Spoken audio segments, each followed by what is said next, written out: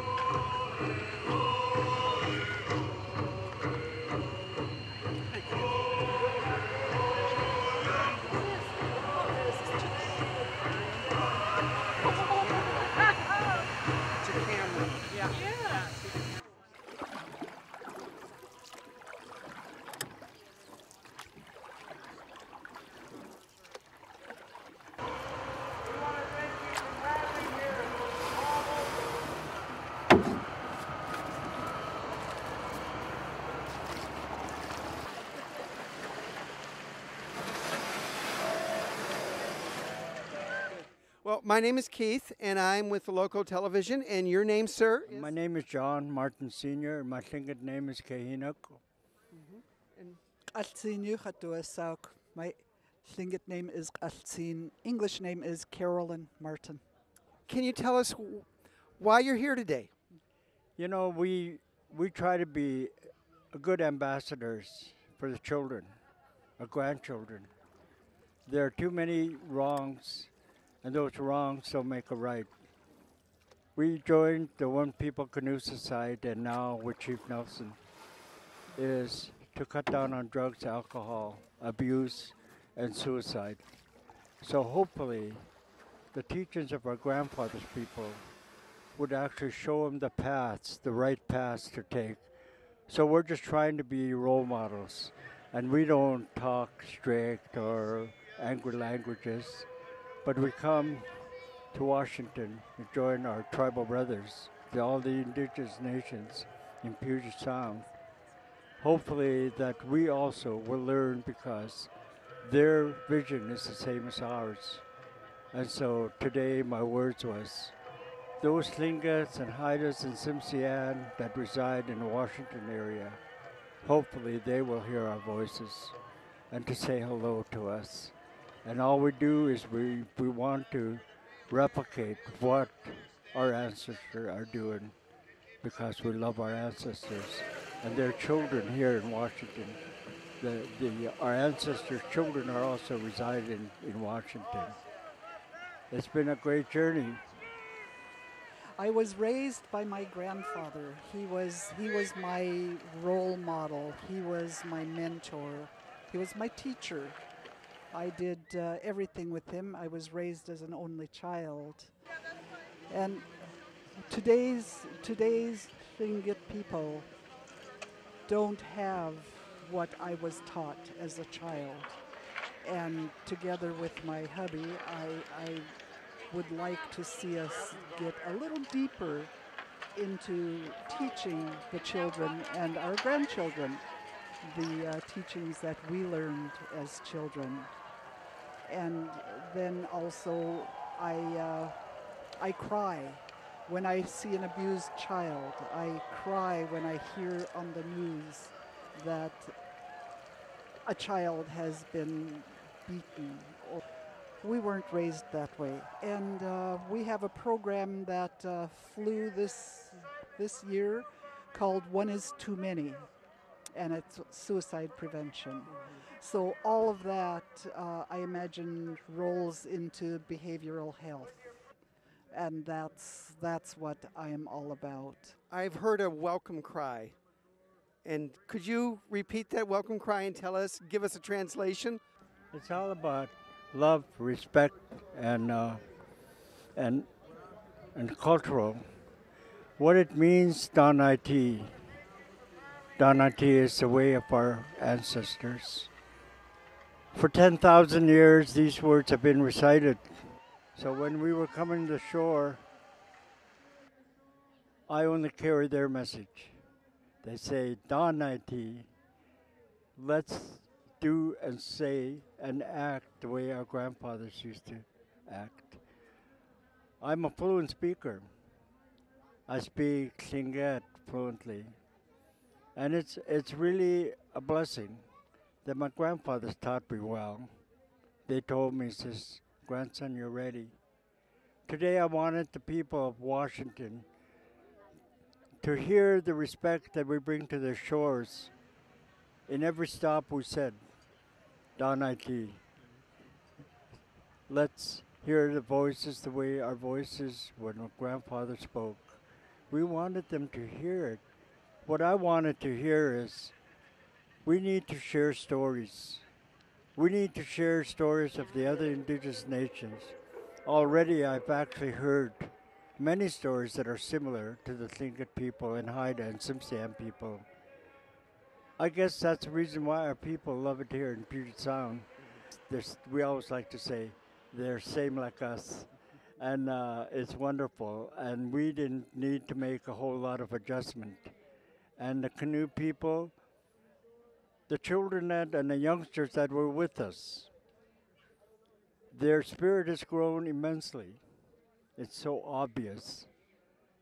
They also have those happy faces. When our canoe society is returning back to Alaska, the new friends that we met and tribal members, I taught them the words. We never say goodbye. We say, Tsuye kwasatin, we'll see you again. And see you again. Maybe in this life and maybe in the next life. That's what that means. The spirit that never dies. Same like the spirit of the trees. The trees that provide for us in the canoes, totem poles, clan houses and such, and the artists that utilize cedar, yellow cedar, red cedar. And they too, I learned from the indigenous people in Puget Sound, they have similar traditions. These folks that really know how to build canoes, and they have the trees to go with it, and the artists. So we also want to thank you that you heard our voices. When I looked at the land and I looked up in the audience, it's amazing. All those people not knowing what they're going to expect or hear. When I heard them clapping, it was all worthwhile to share words and to look at their smiley faces. It is tremendous. It's tremendous for our spirits. I am so glad that you chose to spend a few minutes with us. And once again, the Tlingit word for or phrase for see you again? Tsuye kwasatin, that means we'll see you again. Why are you doing this, Daryl? I was actually volunteered by my mother. And why did she volunteer you? Just spiritual help, cultural stuff, I guess. Yeah. And it looks easy paddling. How hard is it to be paddling almost all day? It's horrible, actually. There's been lots of times where I actually wanted to give up. And how long have you been doing this? 2 weeks today. 2 weeks today. 2 weeks today. Yeah. And today's the final. Are you going to go to the potlatch? Yes, I'm hungry. Well, we should let you go one more time. But if this opportunity comes up next year, will you consider doing it? Yes, indeed. It's a good journey. Good. Well, what was good about it?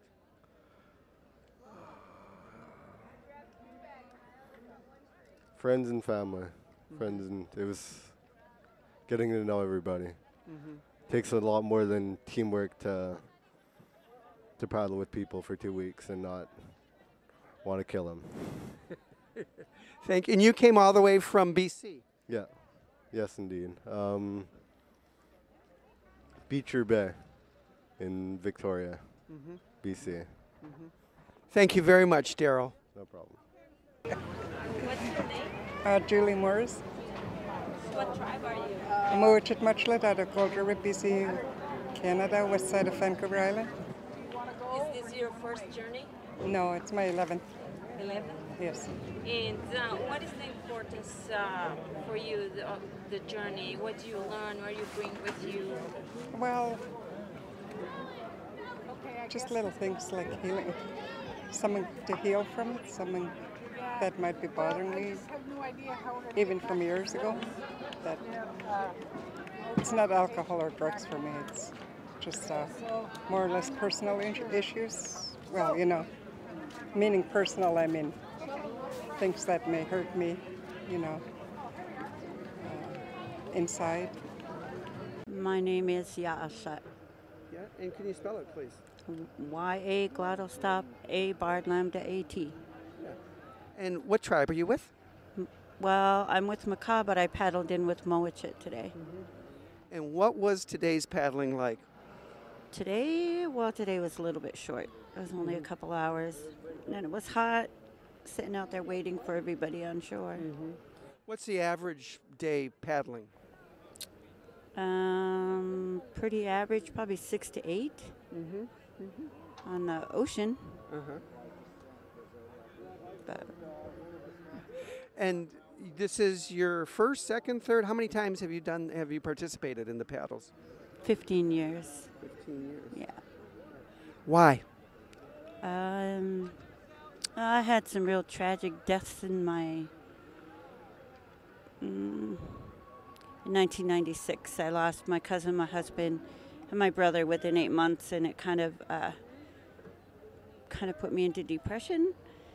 But then I went on the paddle in 1997, and something just touched me, and it just changed my life forever. Because now I do it every year. I have my own canoe, so it's my life now. You have your own canoe that you built, or? Oh no, someone made it for me. And how many people are on your canoe? 11. And are you the skipper? I skipper sometimes, but I sit mostly stroke. So. It looks real easy from the shore. Tell me about it. Tell me what it takes to get a canoe. I almost said boat. To get a canoe. Well, I think it's just pacing yourself, your endurance, and making sure you get enough water, you get enough food, you get enough rest. It's kind of hard, when you're getting up and going every day. I mean, some days we're up at 4 o'clock in the morning, and this journey's been a little bit shorter, but most of the time they're longer. You're getting up at 4 and paddling 6-8 hours. These are pretty short little jaunts, so. And I'm sure every year you learn something new. What did you learn this year? What did I learn this year? I guess I learned to share a lot more. I mean, we had a lot of macaw pullers that ended up going on with a lot of other canoes, so I'd have to say sharing this year was a big deal. Is there anything else you'd like to tell the rest of the world? Yeah, they're canoes, not boats. Thank you so much. You're welcome. Yeah, this experience was pretty good. See lots of nature out there, new territory, listen to different music. It's pretty interesting. It's kind of life-changing, actually. I learned more about myself, actually, inside. Yeah, it's pretty cool. You don't realize how tough you can be until you do this journey. It's pretty exhausting. I do. Where? Ours is about 14 days. 14 days altogether paddling. We started in Couch in BC. Our tribe's from Bella Bella. Yeah, every place we stopped in, they would feed us there, and I liked it. That was good hospitality from everybody. They were all friendly people, all up and down this coast here. Where did you sleep? Did you sleep in the canoe? Oh no, we slept in our tents every time we stopped. We'd have our own group set up in one area. But our group's called Nala Winds. How many people were in your group? Altogether, I think there was about 14, maybe about 18 paddlers altogether. But then we only had 7 in each canoe. We had 2 canoes, actually. Our canoes are just down there. We didn't even know each other when we started off, and now it's like we know each other. We've known each other all our lives. Just this kind of trip brings the family together. Canoe family. So what's your name again? My name's Brendan Humchick. Thank you. So you share the same canoe with him? We're on different canoes. We got 2 canoes, and me and him are in front of the skipper. They're called clam diggers. So yeah. So what is this drawing on your... It's eagles, 2 eagles. It's my crest eagle. So what did you learn from the journey? This is my 2nd year. So yeah. This is my third journey in 2 years. Because we go north too. There's going to be 3 of us from my canoe family to go north. We do protocol on the 30th or 29th, and then we go home a day later, and we're going to be going home for 14 hours, and we're going to go back out in the canoe to go north for another tribal journeys. So it's going to be my 4th tribal journeys in 2 years. I'm 24. Yeah. It is very important for our tribe to have a connection to the water. In our marine waters, there is so much native science that is so important to our people. Our people have traditions that are so connected to the natural resources of the land, but also to the water. We understand the ecosystems, the changes of the season. In our teachings, the Gudzarit, there are teachings about the changes of the season, which even include understanding the changes of the tide. It's very important for tribal nations in Washington State and elsewhere. It is very important for the tribes in Washington State and in the Northwest to participate in the canoe journeys. What happens is we gather together like families, we share our values, our philosophies, our teachings with our younger generation. What this does is it empowers our younger generation, helps them to find the good roads to follow on, how to make healthy choices and decisions that will make their lifetime a good life. What does this symbolize to you and your tribe? The journey symbolizes that we're out there for our ancestors to do what they did in the past, travel and gather and dance and have a lot of fun and learn new stuff and new songs and new dances from the different tribes and just have fun and get together and know that it's native shine time. So is this your first time? Yeah, this is actually my first year polling. Great, and you think to do that again? Yeah. How many days were in the canoe did you paddle? We left Cowichan on July the 15th, and we came through the San Juan Islands to Samish, and then joined other canoes and came our way down here to Squaxin. So is it your first time doing this? No, this is my 16th year. So every year you get a bid? Yeah, yeah. This was Bella Bella in 1993, and then it goes all the way up to present day, and this is Squaxin right here. So you see a lot of our pullers wearing this copper ring. The copper ring symbolizes the 10 rules of the canoe as well as the sacred circle teachings. And Philip Red Eagle makes these for pullers, and he did the ceremony with our group back in Swinomish. So some of our pullers who are on their first year got their copper ring, and their first bead is red, but my first bead goes back to 1993. So what did you learn on this particular journey? I learned about the Puget Sound. I've never been this far south. The furthest south I've been is Puyallup, when they hosted in 1998.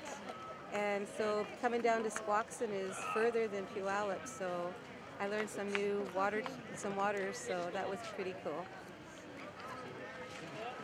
Did you see anything special nature-wise?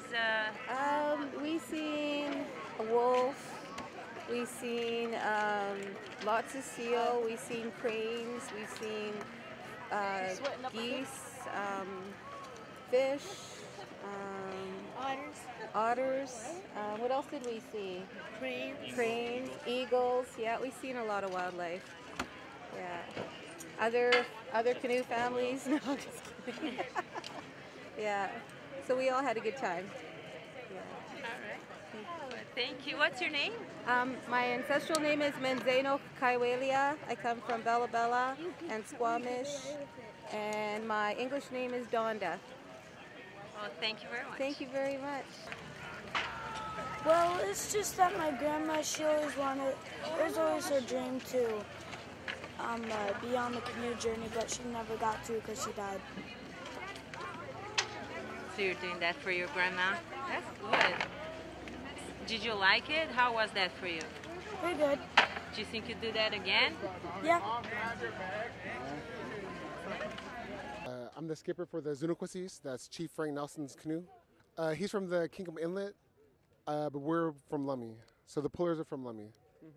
And you've been doing, how long have you been on the bay paddling? This will be my 7th journey. 7th journey. So you started 2-3 weeks ago? Oh, I'm sorry. Yeah, we've been on the water since the 17th. And today started out at about 8 o'clock or so? 4:30. 4:30 Yeah. this morning. What did you do at 4:30 this morning? Well, we got our camp ready to get shuttled to the Squaxin Island, and then we pulled here.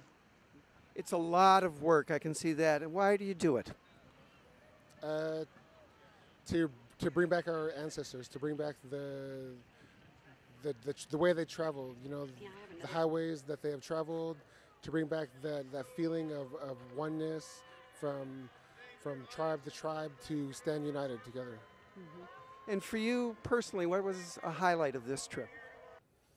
The highlight of this trip, well, that I mentioned, I'm skipper of Chief Frank Nelson's canoe.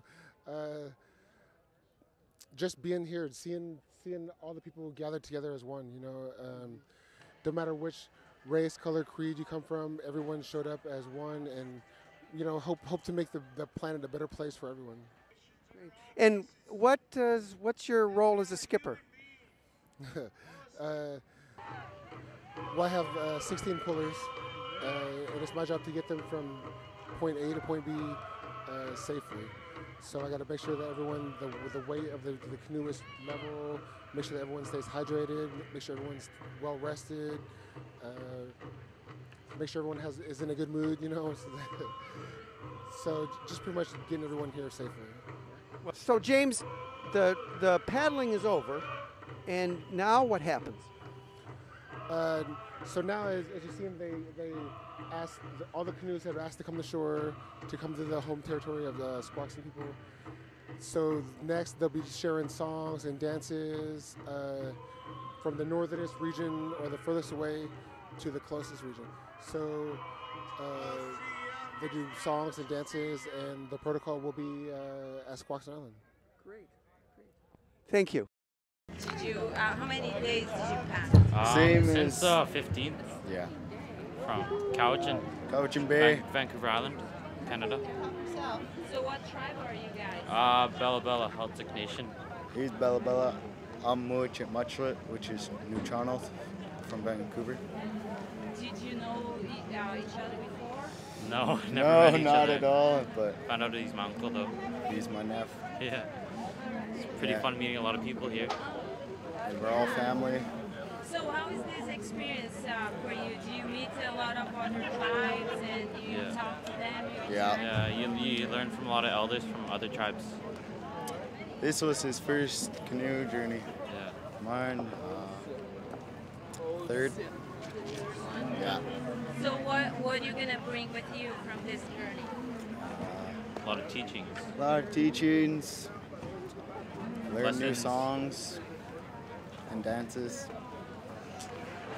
So the songs and dances that you learn, are they for some specific ritual or No, just all around. All around. like gathering? Yeah. Potlatches, all that. Ceremonies. And just celebrations too. So what's your name? Alex Campbell. Ashton Louis Jack. Thank you guys. Yeah. Hi, my name is Tiny Burrell.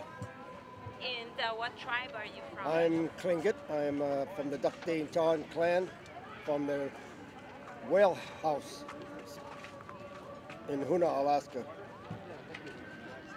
So you've been paddling from Alaska? No. No, they didn't start. They started early in Alaska for celebration, which happened in Juneau, and then they loaded the canoes aboard the ferry and brought them south to start in Bellingham. I see. I'm a veteran, and Chief Frank Nelson brought a veterans canoe down from BC, and I was deeply honored to been asked to sit in that canoe to represent the veterans. I have a dance group called the Quatilla Dancers, and we perform all over the state of Washington, Oregon, you know, Northern California, Montana. We do a lot of presentations to perpetuate the culture of the Tlingit people. The painting on my face represents Raven walking across my face. There are several designs of our clan. This is just one of them. Starting tomorrow, we'll really elaborately paint our faces. They represent the different mammals and animals of our homes in Alaska. We had 7 or 8 canoes coming from Quinault now.